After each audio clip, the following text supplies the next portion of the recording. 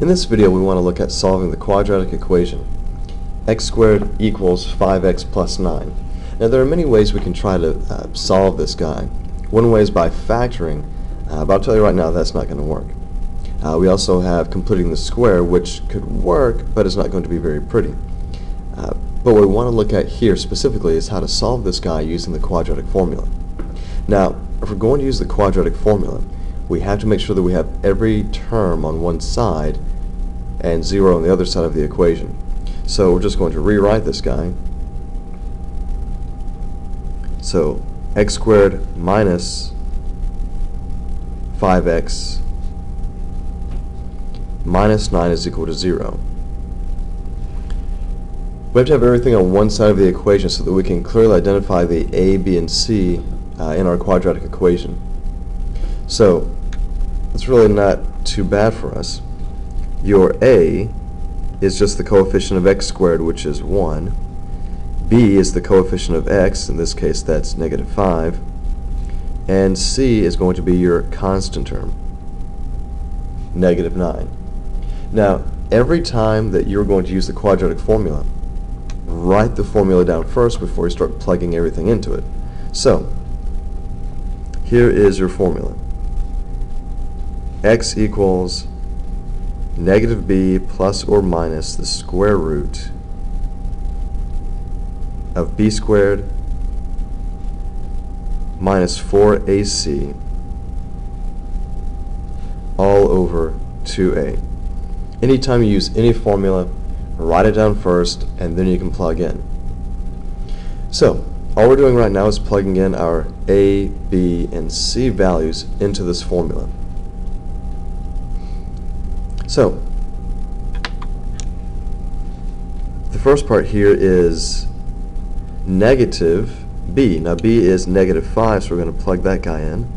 There's negative 5 plus or minus the square root. So this is negative 5 squared minus 4 times a.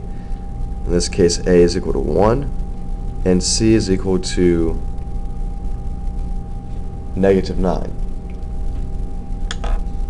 And this is all over 2 times a in this case is 1. So now that we have everything plugged in, it's just a matter of doing the arithmetic here, doing the algebra. So here this is a positive 5 plus or minus the square root. Negative 5 squared is just going to be a positive 25.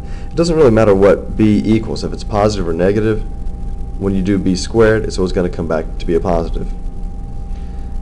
This is the kind of tricky part here. Negative 4 times 1 is negative 4, times negative 9 is a positive 36.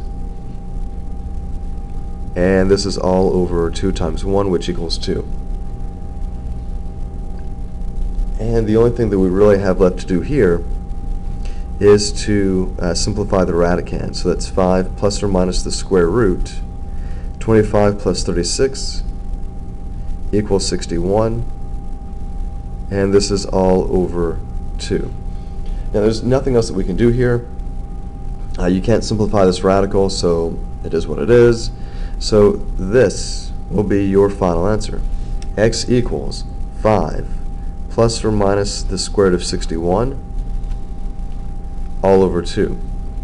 Now, if you need to write this using set notation, your set notation would look like this. 5 plus the square root of 61 over 2, and your other solution is 5 minus the square root of 61 over 2. Now, I know these answers are not very pretty, but there is one thing to notice here, that they are real numbers. The square root of 61 is real. Even though it is irrational, it is real. So these guys are two real solutions to the quadratic equation. X squared equals 5x plus 9.